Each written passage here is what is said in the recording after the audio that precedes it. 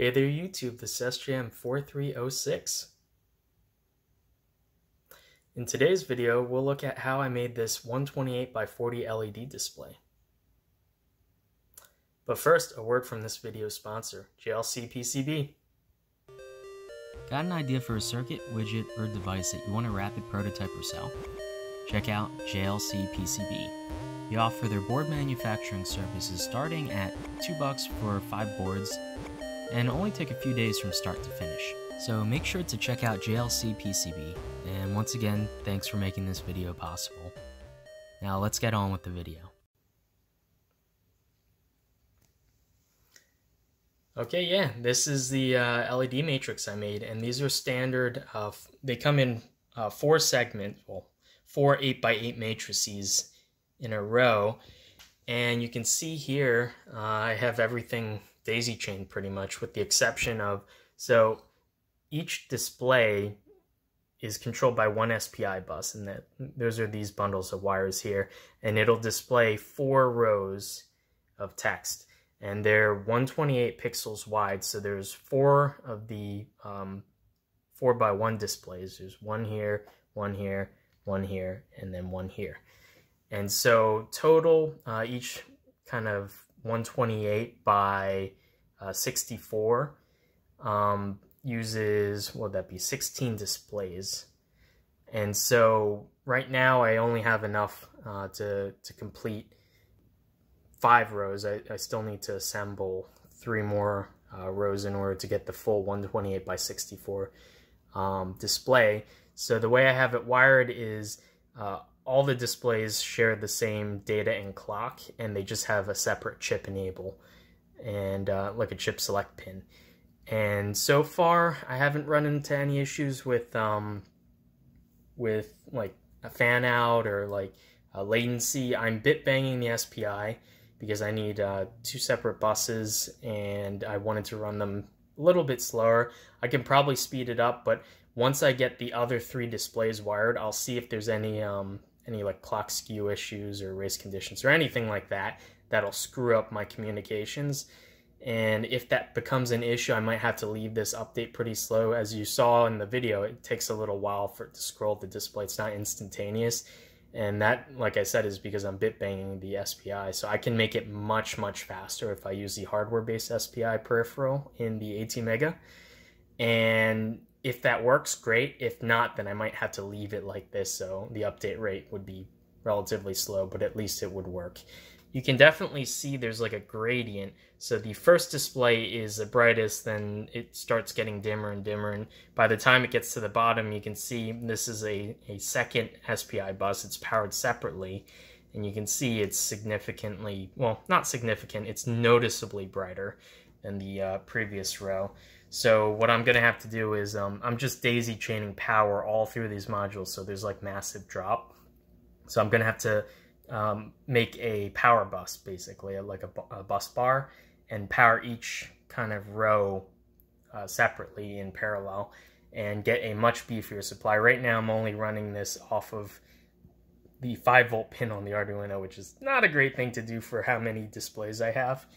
But even then, you can see here, it's 5 volts, and it's only drawing a little more than 1/4 amp, which is actually kind of impressive. I was expecting a lot more for this number of characters displayed on this large of a display. But yeah, you can see here, it goes in, goes all the way to the end, goes down, goes to the end here, goes down, goes to the end, and then, you know, that's it. This is fully double buffered, so it's buffered obviously once within these displays. So once you write to a display, it'll keep that data. However, I need to buffer it again within my ATmega. So to connect the entire display, you really only need like 10 wires minimum. So 5 per, which is actually pretty cool. So yeah, this is almost the full character font. I'm still adding some random characters and whatnot. Okay, here's the software. You can see I'm bit banging the SPI bus, and you can see the 2 chip selects. I call them LD just because that's what the module calls them.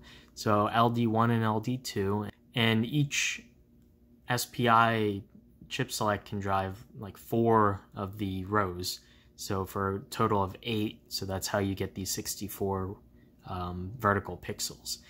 And they both share the same data in clock. You can see here I have my font map, and it's programmed. I'm using the modifier progmem so that it forces it to be stored in Flash, because there's quite a bit of data stored in here, and I was actually starting to run out of room in the memory because it was loading into SRAM. So the ATmega 328P has 32K flash, but it only has, I believe, 2K SRAM.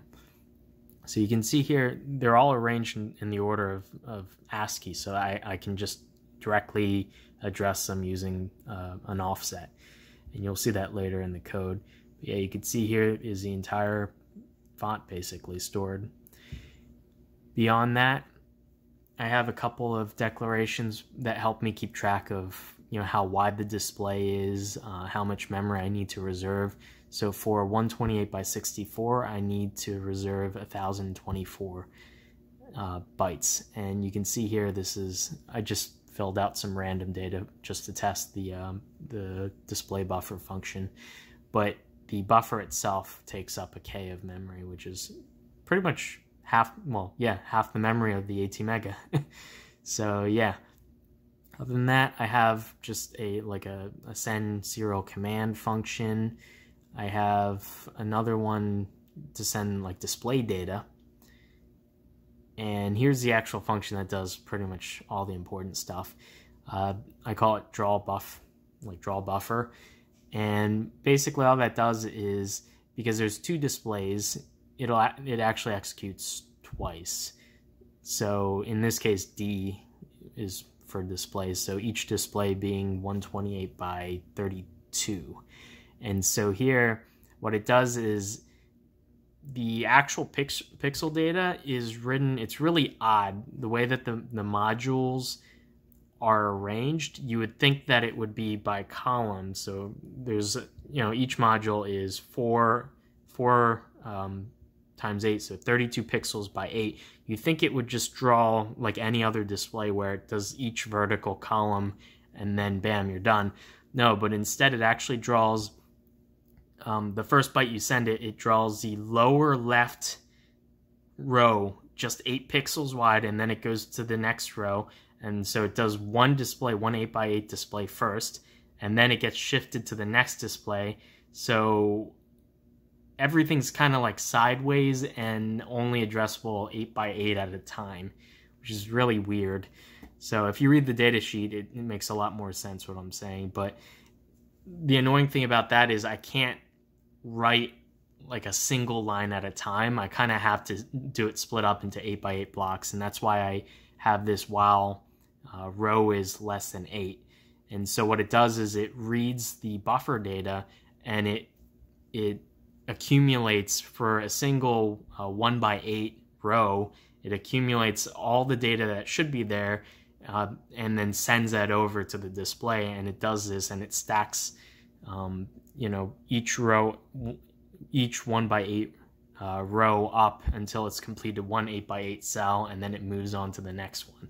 So this is really confusing, and when I was actually initially programming for these displays, it really confused the heck out of me too, because I'm used to writing to a lot of OLED displays and LCD displays that none of them work like this at all, which is really weird.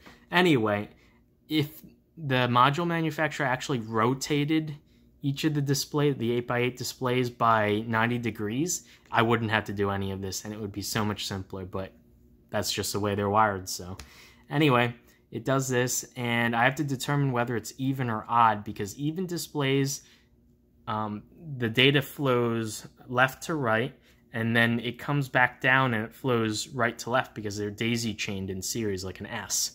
And so I need to, every odd display, I need to actually flip the data and mirror it. Otherwise the data would be upside down and backwards, which is really odd. But this way will make wiring a lot easier, so I had to implement it that way. Beyond that, I have a function to set the X and Y coordinate. I'm using an index, and it goes from 0 to 1024, and that's just indexing the entire display buffer.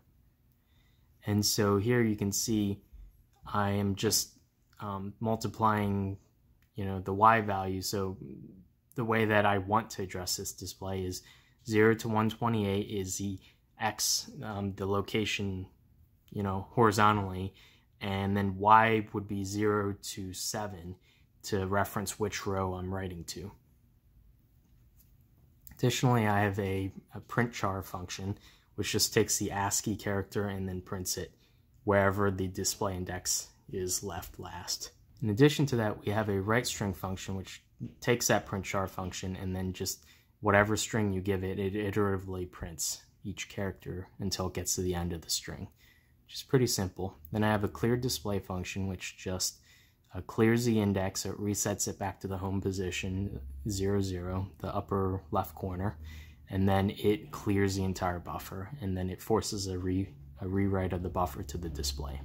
And within my setup function, I have, other than initializations, I have just a general initialization of the entire display. I set the intensity to the lowest value. I have it scan all columns. I turn off the display test, and I disable decode mode, and I shut down so that's set into normal operation. And this is necessary for the displays to actually be visible. And once we get into my main loop here, I just have it go through and print. You'll notice that for the strings, I'm using the fhelper function, which is, it basically stores the contents of the string in Flash so it doesn't consume SRAM. And yeah, it just goes through, and that's pretty much the end of the program. And if I just compile here, you'll see how much memory we are actually using. So we're using 18% of our Flash, which out of about 32K, but here it says maximum 30, just a little more than 30K. That's because I'm guessing the bootloader takes up a little bit. So there's that. And then our global variables, which represent SRAM, we're using 51%.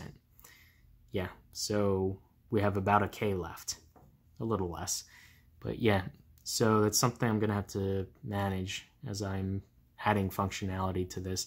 I need to add a serial port and then have it be able to talk to like a ESP Wi-Fi module. So that's sort of next step. This was just generally a proof of concept so that I could print out a bunch of stuff on the display, all this stuff. And I'm probably going to use this for data predominantly.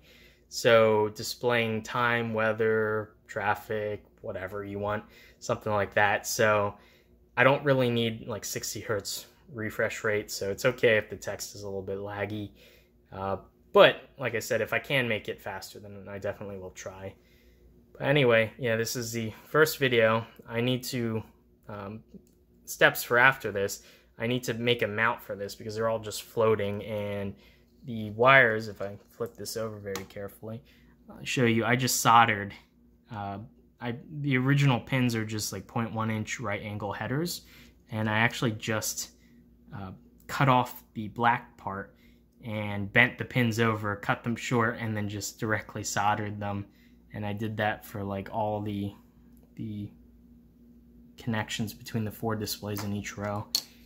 And that works for like an electrical connection, but it's not very mechanically stable. I actually had to put some tape on each of the dividing sections.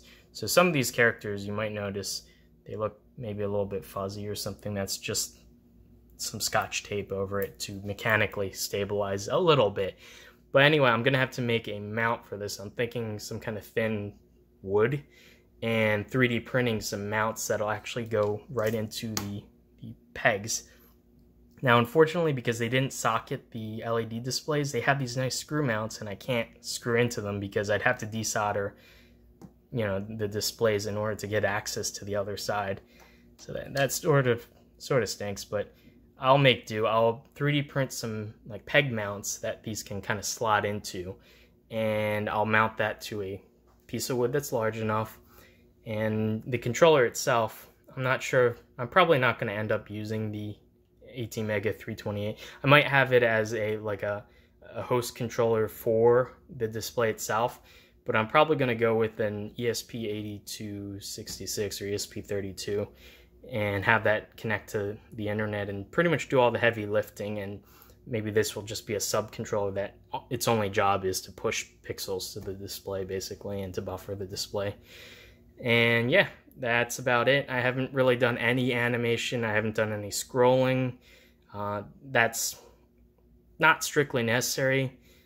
I can definitely add that in if I have enough memory left after I'm done with everything else. But yeah, other than that, very happy with this. All in all, I think the LEDs cost like about 100, 120, maybe like that. So this is definitely not the cheapest project, and I found some of them that are a little bit finicky, like there must be dry solder joints underneath some of these. If you press or bend it, some of the segments will flicker. So I might have to actually desolder some of these, figure out where those are, desolder them, and yeah, you can see this one. So yeah, that one I'm gonna have to desolder that chip or the LED and inspect all the solder joints on the MAX chip underneath it and resolder them. That's probably likely the issue. But yeah, I'll figure all that out. This is just part one of the video. Part two will be kind of more physical construction of the final display that'll hang on my wall and figuring out power supply, because even though it's great, it can run off just a USB port, definitely kind of starving some of these lower displays of power, and I want it to be uniform and bright. These displays have, I think, like 16 levels of brightness. I'm currently running them at the lowest level because, well, you can see there's quite a bit of drop in brightness, and if I push it too high, like 2 or 3 levels higher than this, you can actually start to see some of the displays kind of flickering, and I'm guessing that's because of the voltage drop. After it goes through all these, and usually these two will start flickering, so I'm guessing the voltage drop is going just a little bit too low, and maybe the multiplex frequency needs to be tweaked or something like that to account for that. But anyway, yeah, I've rambled on for long enough. Huge thanks for JLC PCB for sponsoring this video. I normally would not spend like $120 on LEDs, but they happily foot the bill, so I'm able to do crazy projects like this. So anyway, yeah, if you guys have any ideas what else I could do with a large 128 by 64 LED display, put them down below. I was thinking like a Game Boy, hook it up to an actual, like an FPGA, and then to a Game Boy so that it could display the Game Boy image. Problem with these displays are they don't do grayscale. They do display wide grayscale, so I can only modify the grayscale in an 8x8 patch. I can't do individual pixels, so that's sort of a limitation. Another thing that I could do possibly is hook this up to an Arduboy.